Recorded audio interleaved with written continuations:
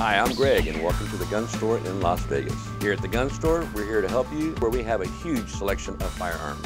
When you're in Las Vegas, stop by and see us. Guns, politics, and self-defense. That's Fired Up with Bob Irwin. Thank you for tuning in to Fired Up. I'm your host for the show, Bob Irwin, coming to you from the gun store in Las Vegas, Nevada.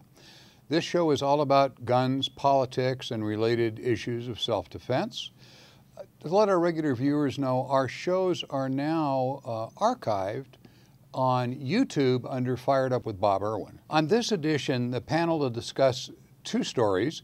The first is a Chicago CCW holder who apparently was able to stop what would have been a mass shooting in Chicago just a couple of weeks ago. And the second story is a drawn-out case about a Marine that you're all familiar with who is still in jail in Mexico, apparently for inadvertently carrying an assault rifle and a couple of pistols into Mexico. First, though, we want to talk about this case in Chicago. It's an amazing thing here.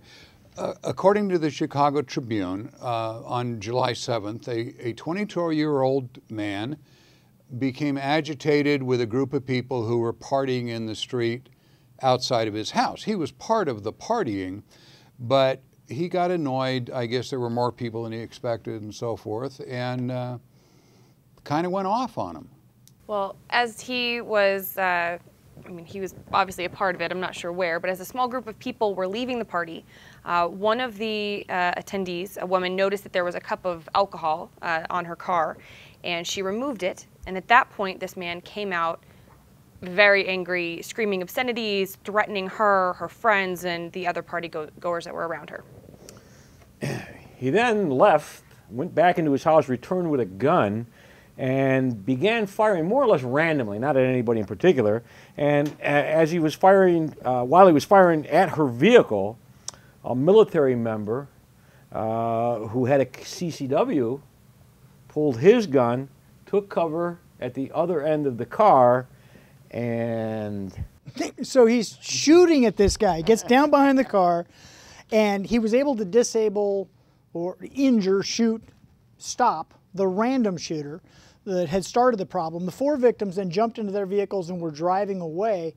And around that time, two more people who are presently unidentified decided, hey, lots of fun, let's start shooting too. And they start shooting. One of the victims was actually struck in her back and in her arm, and she was treated at the hospital. It sounds like she's going to be okay.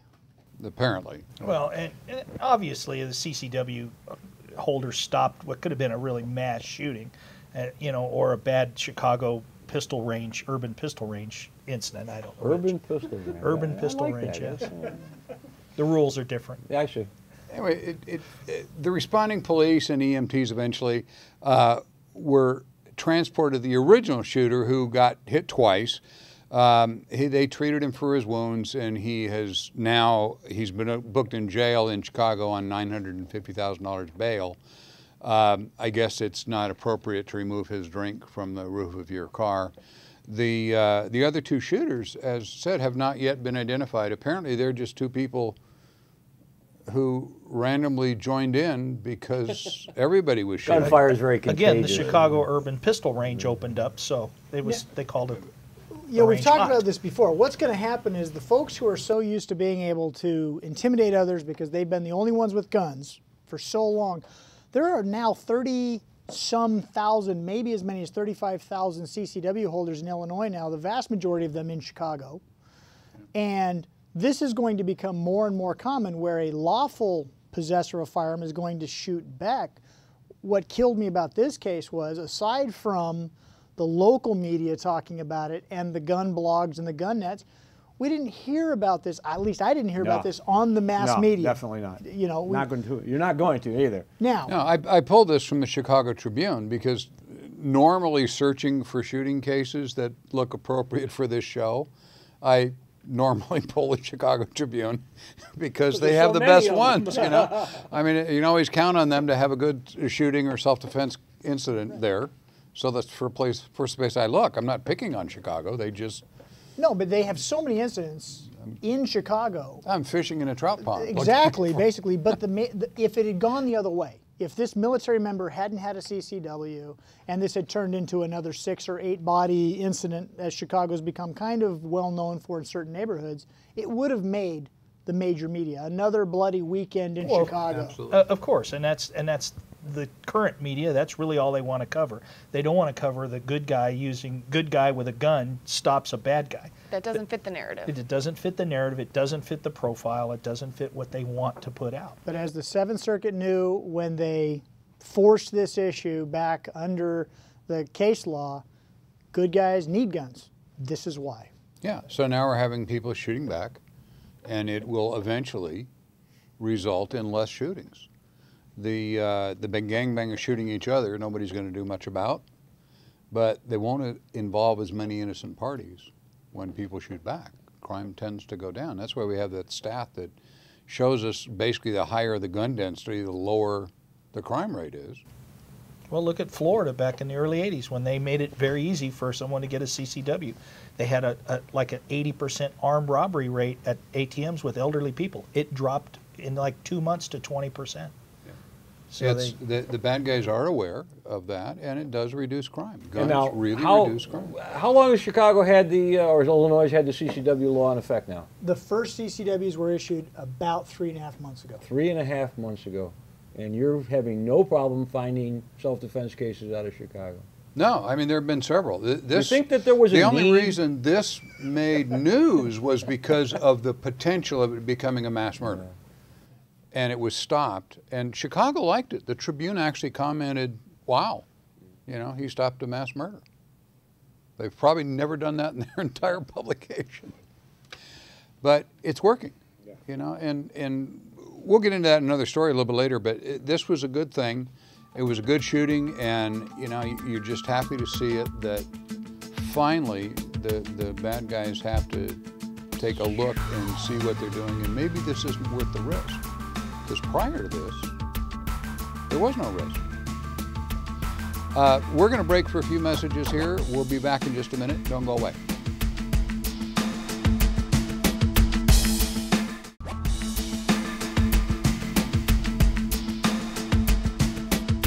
And we are back here on Fired Up. Over the years, we've all heard stories about problems in Mexico if you travel there with firearms. I can't imagine there's a gun owner in the United States that doesn't know the Mexican gun laws are very, very strict, and you can get yourself in a lot of trouble. It's the number of approvals you need to even bring sporting guns in. Well, Tony, you've done that often in your life.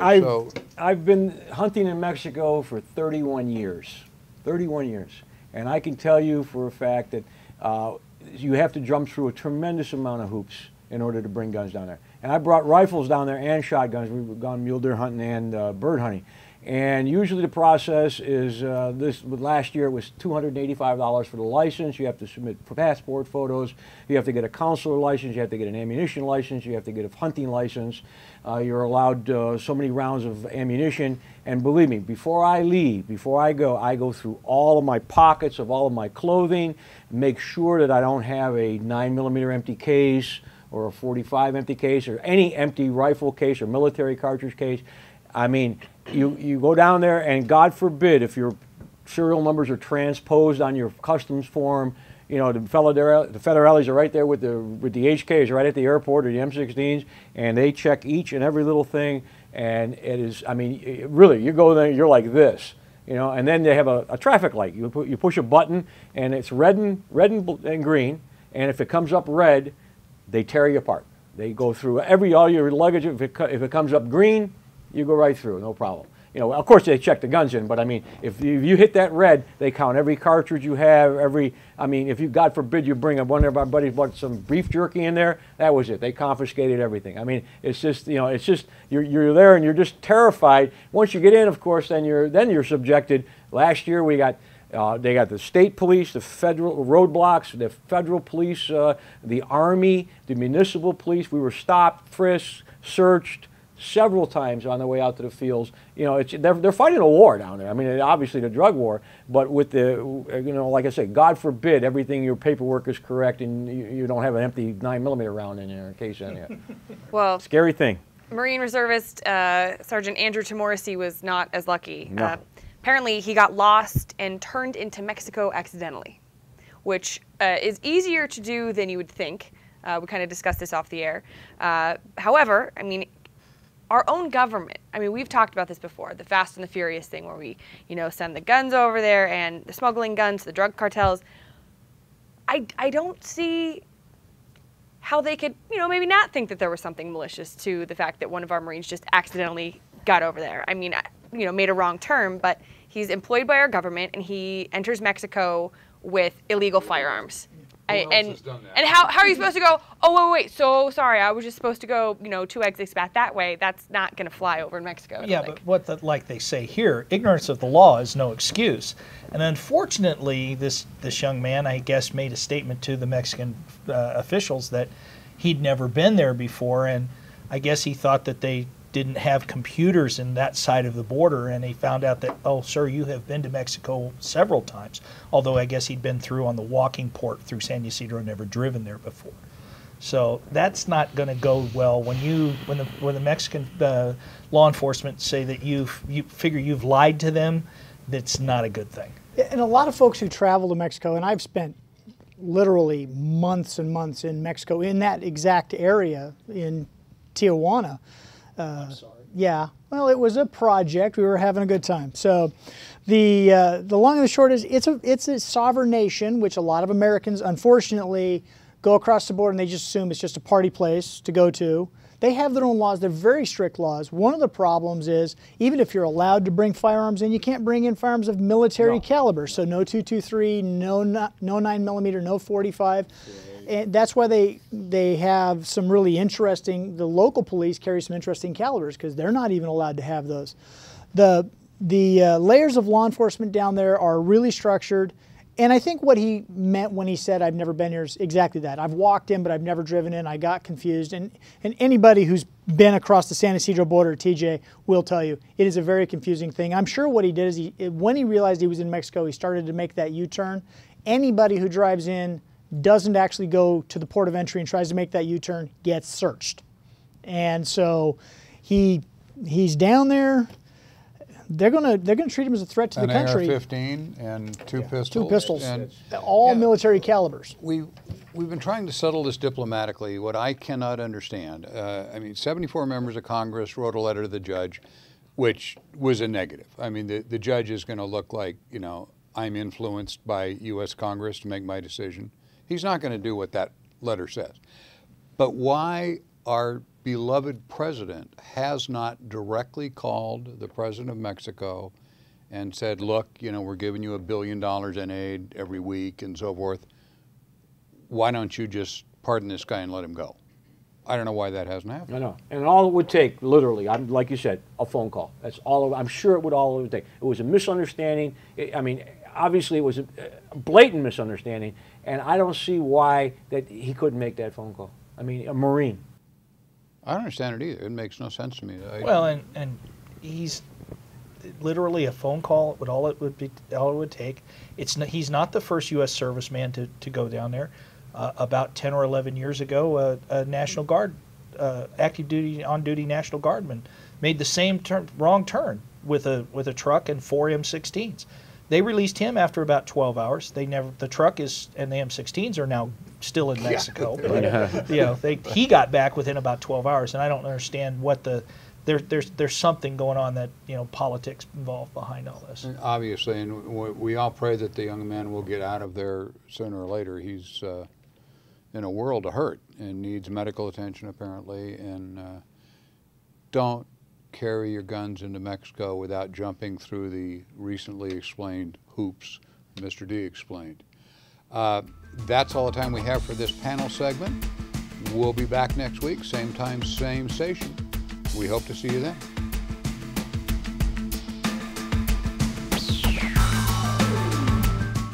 Hi, I'm Gwen coming to you from the gun store in Las Vegas, where we are teaching a CCW class. You're watching Fired Up with Bob Irwin.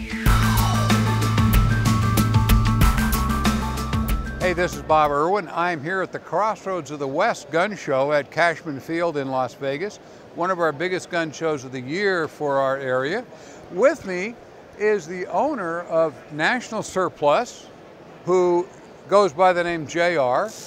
I wanted to talk to him on the air because we have a whole bunch of what they call high-capacity magazines for sale here, and the difficulty that this type of business has operating, where everything here is quite legal in Nevada and most states, but on the East Coast and our sister in California, problems with trying to sell them. I'm originally from California, and I ended up moving out here because it's really hard to keep changing the laws for magazine vendors. Originally, you could sell high capacity, and then they went to repair kits, which was a high capacity magazine that was taken apart. Now it's only 10 rounders, so there's not a lot of money in that left. So I had to come to Nevada, where you can sell all the high capacity magazines you want for assault rifles, pistols, semi-auto, full auto, whatever you have. Nevada is one of the states like Arizona, Texas, where you have full gun rights and full freedom to buy whatever you want. Did you notice when you moved out of California they quit having the high-capacity magazines that the crime rate was dropping as you were leaving? No. No? I did not the notice that. gangbangers didn't go home? No, they came here.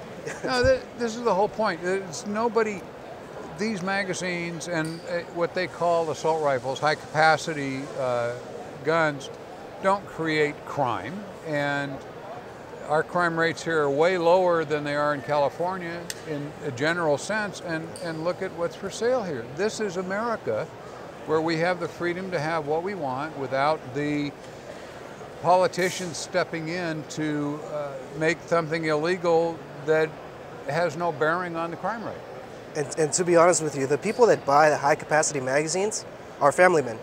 Are people that take their children out to go shooting. They want higher capacity so the kids can shoot longer. That's who really buys these magazines. Just because there's a few bad examples doesn't mean that's who sells it. I've been doing this for years, and the people that I sell to have little kids that just want to keep shooting, that enjoy shooting, that respect the sport, and that's who buys high capacity magazines. You do sell mail order. I do sell mail order. So when you send JR an order or ask for a catalog on his website, make sure you tell him if you live in Maryland or so forth, he won't be able to ship them into there. He can only ship them to states where they're legal. So if they're legal in your state, you might want to order this week, because who knows what'll happen next week, the way it's going on the East Coast. Anyway, we're going to look around a little bit at what he has, and we'll be back with more Fired Up after this break. Don't go away.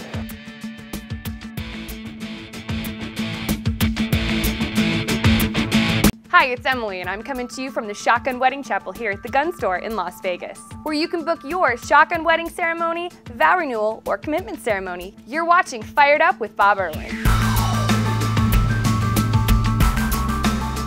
Hi, this is Tony with the Gun Store in Las Vegas. We're here at Fired Up with Bob. We're going to do a very unique firearm today. This is the Barrett 50 cal. I know that you're all, everybody always likes to shoot the 50 cal with the big boom. This is Patrick Enright here.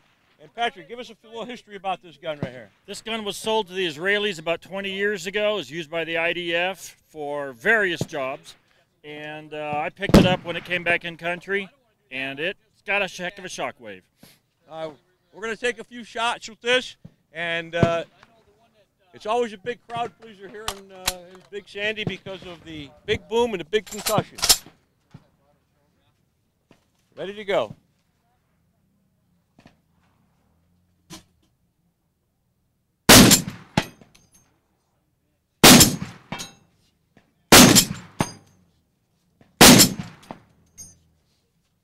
Had enough? Have you? You can actually feel the concussion. It's unbelievable. With that muzzle brake on it, standing where I'm standing, it just gets you right up into the sinus cavities. You get an instant facelift. Right?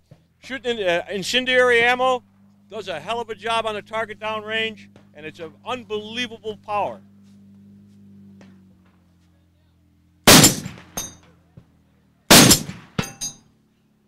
And he's hitting it every time, too.